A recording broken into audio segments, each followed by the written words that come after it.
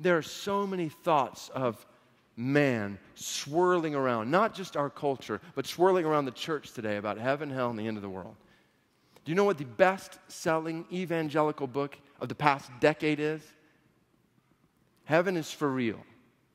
A fanciful account of a 4-year-old boy who talks about how he went to heaven and got a halo and wings, but he didn't like them because they were too small. He claims that he sat on Jesus' lap while angels sang to him. He even met the Holy Spirit, whom he describes as kind of blue. Over 7 million copies sold. Not to be confused with another book entitled The Boy Who Came Back from Heaven, another bestseller by a man named Kevin Malarkey. Pun intended. I'm just saying. But Malarkey had a 6-year-old son who allegedly made multiple trips to heaven and back after a car accident.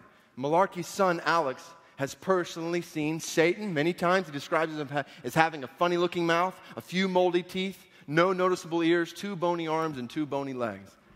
Now, these 2 books are not to be confused with My Journey to Heaven, What I Saw and How It Changed My Life by Marvin Bestman, Flight to Heaven by Dale Black, To Heaven and Back, A True Story by Mary Neal, 90 Minutes in Heaven by Don, not John, Piper, 9 Days in Heaven by Dennis Prince, 23 Minutes in Hell by Bill Weiss, none of which you will see in the recommended reading at the end of your study guide. So make no mistake, there is money to be made in peddling fiction about the afterlife as nonfiction in the world of Christian publishing today. And that's what's so disturbing about the entire trend. These books are being published and then devoured by people who would describe themselves as born-again, Bible-believing Christians. And all of that shows our level of discernment in the church today on this topic is extremely low. Because the whole premise behind every single one of these books is contrary to everything God's Word says about heaven.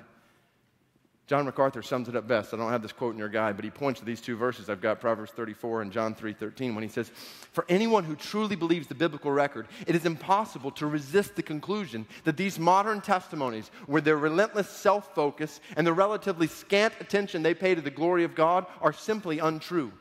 They're either figments of the human imagination, dreams, hallucinations, false memories, fantasies, and in the worst cases, deliberate lies, or else they're products of demonic deception." He continues, "We know this with absolute certainty because Scripture definitively says that people do not go to heaven and come back.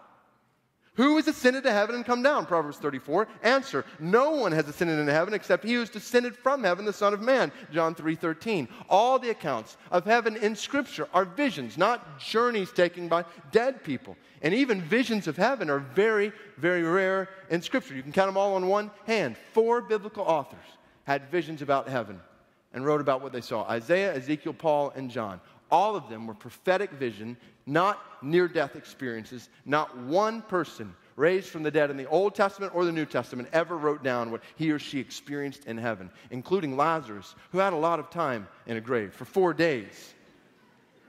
I was reading the other day, 2 Corinthians 12 describes being caught up into heaven, but he gave no details. He summed it up in 3 verses. One author said, all the biblical writers who saw heaven and described their visions give comparatively sparse details, but they agree perfectly. Their visions are all fixated on the glory of God, which defines heaven and illuminates everything there. They are overwhelmed, chagrined, petrified, and put to silence by the sheer majesty of God's holiness. Notably missing from all the biblical accounts are the frivolous features and juvenile attractions that seem to dominate every account of heaven currently on the bestseller list. Why then? Why are we buying this stuff when we have the Word of God? Let's minimize the thoughts of man, magnify, trust. Let's bank our lives and our understanding of the future on the truth of God. At the same time, let's lay aside our traditions and submit to God's Word. So none of us wants to believe things about heaven, hell, and the end of the world just because we grew up hearing certain things taught. There's too much at stake in our lives and others' lives for that.